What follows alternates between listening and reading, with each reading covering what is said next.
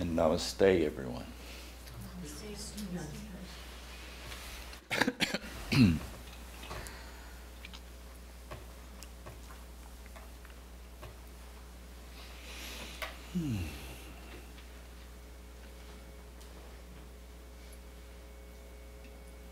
Well, last evening I was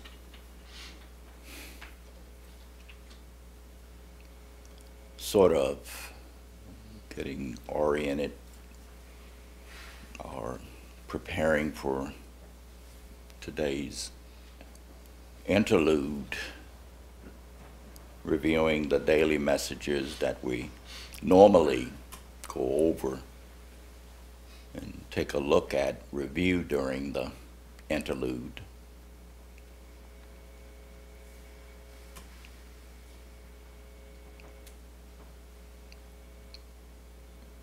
And then also what came up was getting in touch with or looking at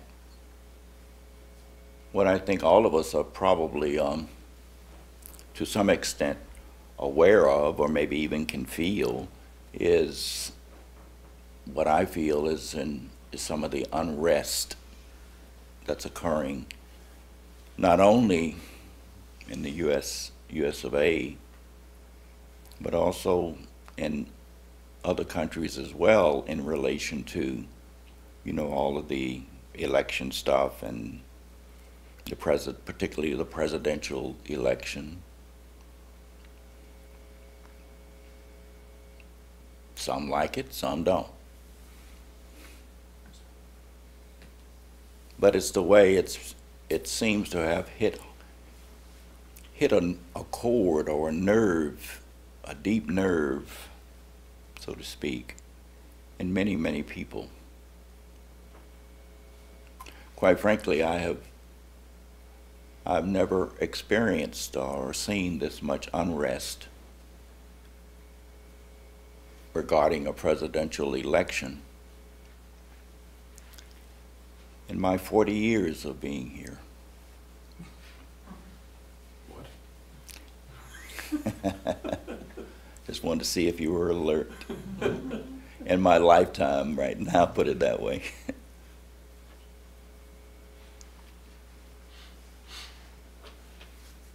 And so looking at all of that is just what was coming up. And this was after I had, so to speak, prepared for today.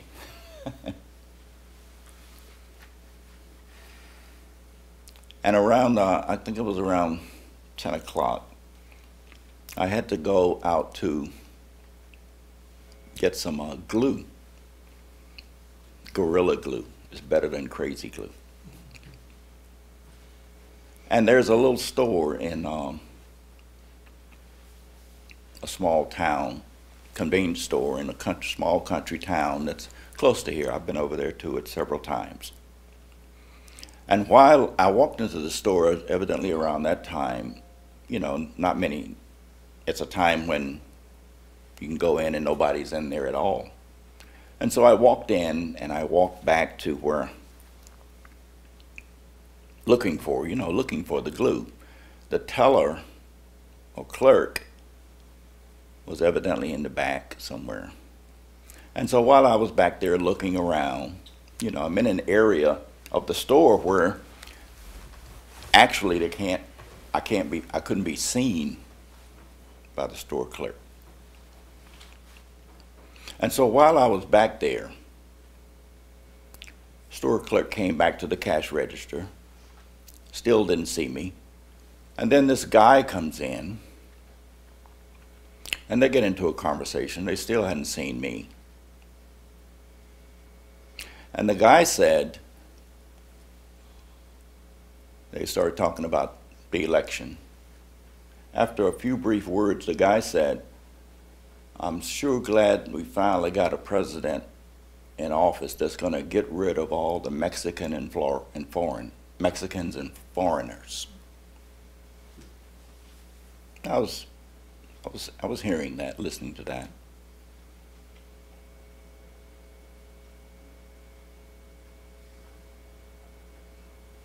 And after a while, short time, I started walking up from the back. You know, the guy had gone. And I started walking to the counter I didn't get my glue. And the lady behind the counter, whom I had seen there before, she looked at me and said, she said, "Oh, we weren't talking about you and your people."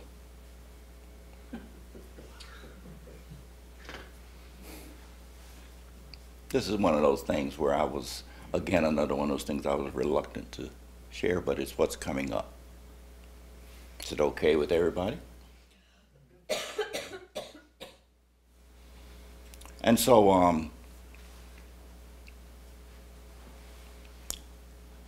I got into a little bit of a conversation with her, and I said to her,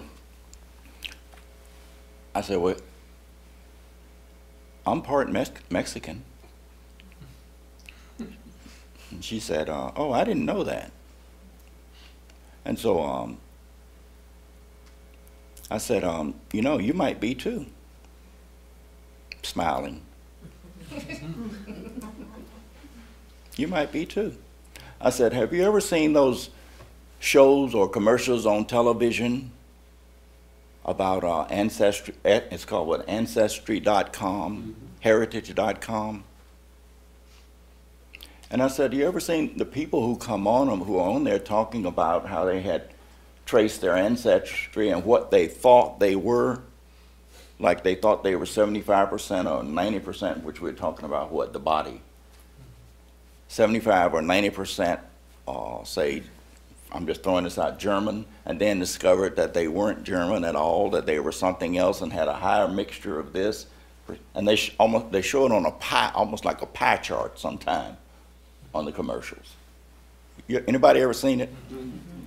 Yes. You know, and so, you know, and I was talking with her about that, and I said, "You know, you might have some Mexican in you, some foreign blood in you." And she said, "Yeah, I've seen those too. You know, I hadn't thought about that."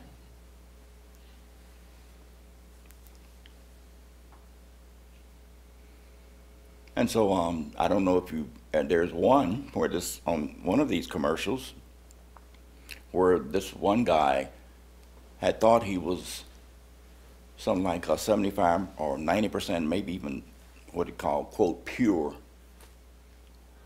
Irish or something like that. And then and he was wearing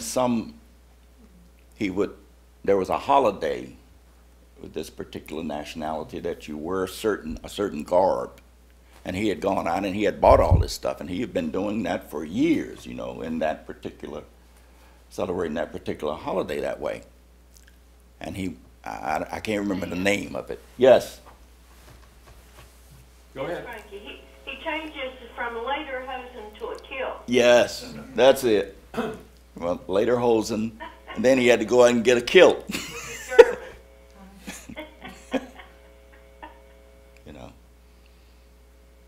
You know, and I didn't stay there at the store long. But we were talking about this, and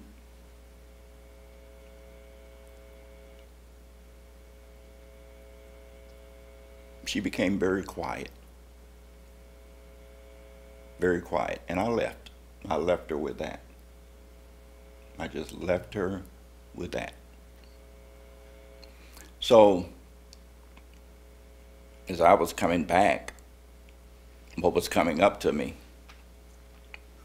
so there goes my preparation for the day. But it is actually all preparation.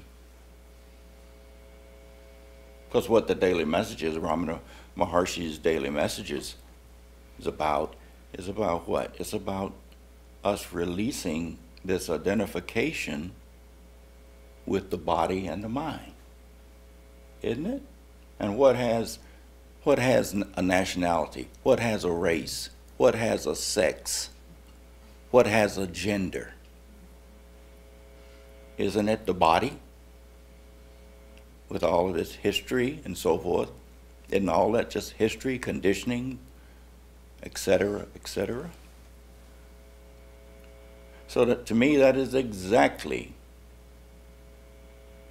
what Ramana Maharshi, Jesus, A. Ramana, AHAM's teaching is all about.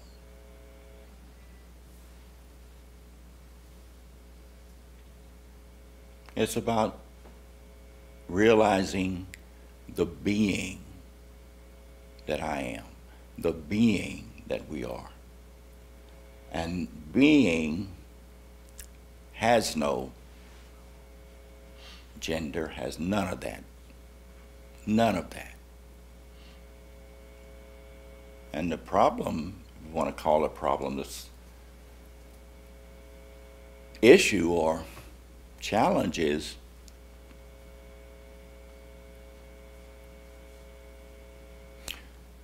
awakening to who and what we are, which is the being, and that takes care of all the rest of the conditioning, the likes, the dislikes, the hurts, the pains, etc., etc.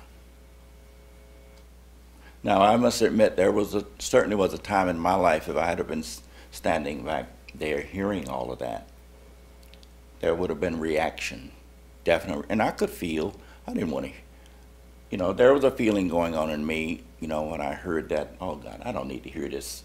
Shh, y'all can finish it. I'm just telling you the truth. But immediately, no, accept it. These weren't the words that went through, but it was the feeling. As Linda was talking about on Friday night satsang, when she was sharing from her talk that this is what the situation now is what we've been practicing for. I remembered that. This is what I've been practicing for. This is what I've been practicing for. Now, am I going to react to this? Or am I going to take it in, take responsibility in me for what? For what feelings are coming up, transform that. Or am I just going to walk out of the store and don't say anything to the lady, or maybe get gruff or whatever? Or if the guy, who knows, if the guy had been there and I'd have said, there was a time I'd said something to him, it would have been a fight. You got me? Or I would have been saying them AHs, Associates for Happiness. I mean. Mm-hmm.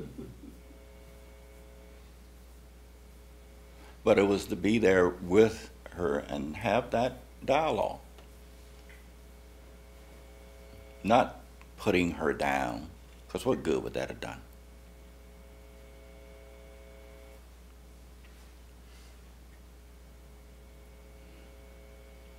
But the mere fact that she said, when we were talking about the ancestry and all of that, using what was coming up, which were the commercials, the mere fact that she said, I had never thought about that. Do you think that may have a little bit of influence on her, that she may start looking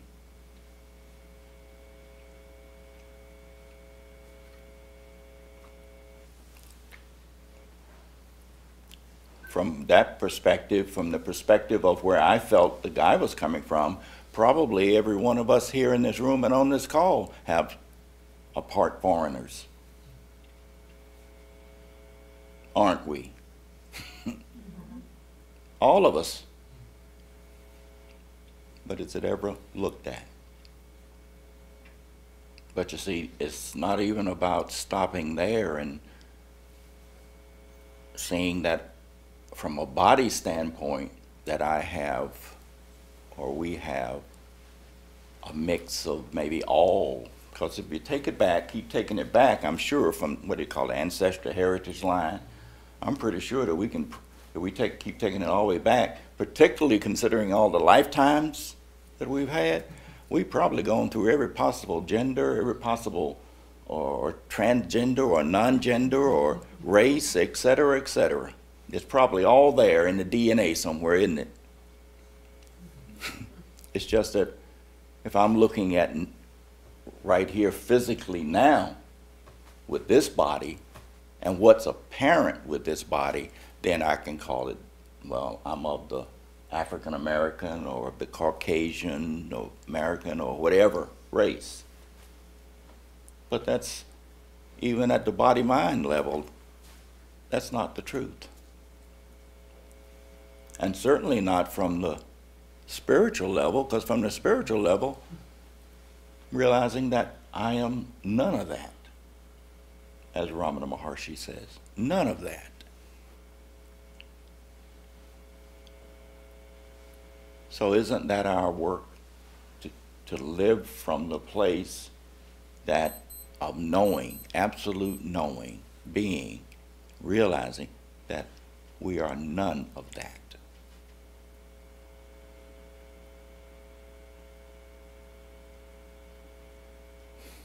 And what are the results of that?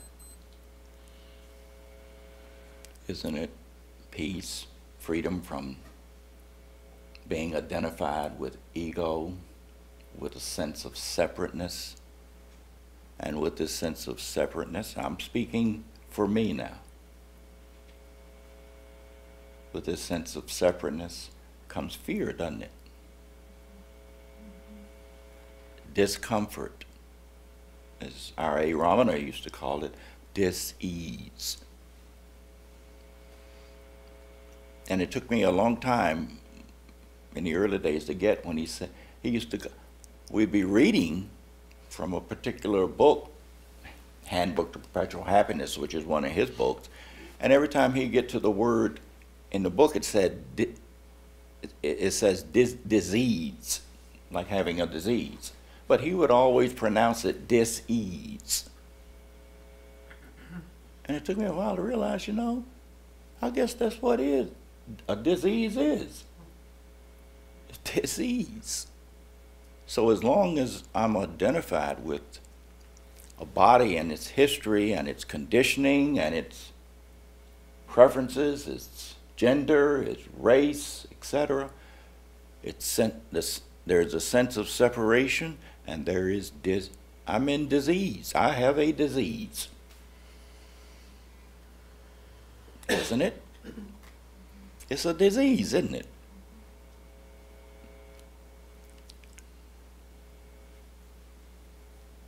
And it's the primal disease. It's the disease that manifests all other diseases or brings forth.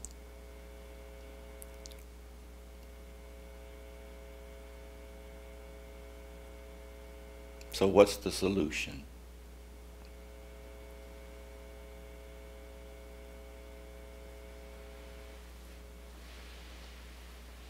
Isn't it love? Doug says surrender. Is that what you said? Surrender. Isn't it waking up to love, or as acceptance, as oneness? Which is what spiritual work really is all about, isn't it?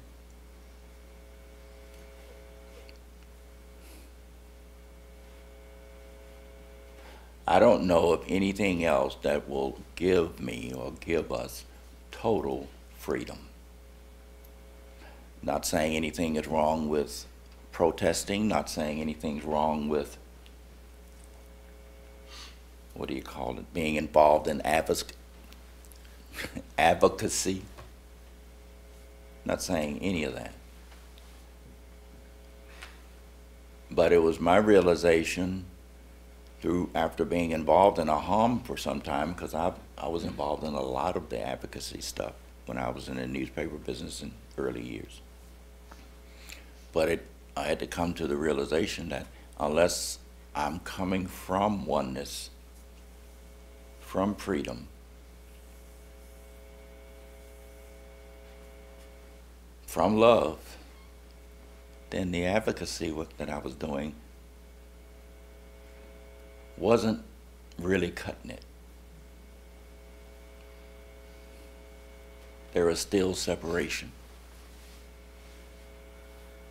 There was still an us against them. And that's what? That's position, opposition. And my taking that position automatically draws up what? It's opposition. And that's okay. It's accepted if I'm coming from inwardly being. An acceptance, which is not a position. It's just being.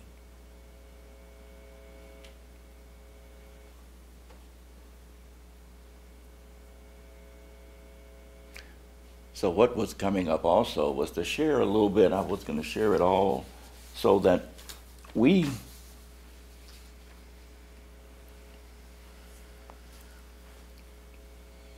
here on this call and here in this room, to me,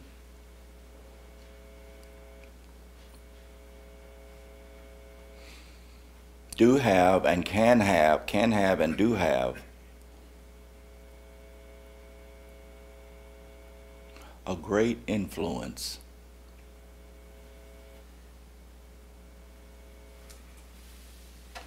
on neutralizing this unrest that's happening.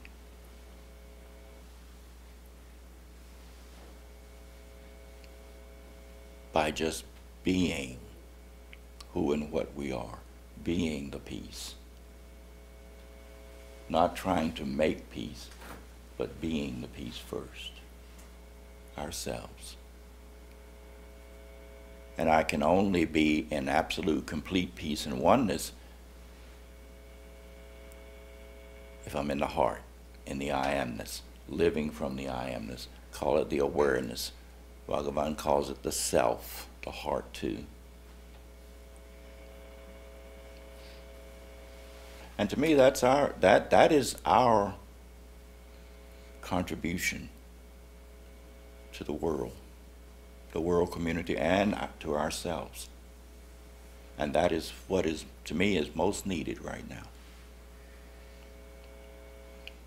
Again, I'm not saying that there's anything wrong with protesting or whatever, but it's not doing it from a sense of separation, anger, resentment, us against them.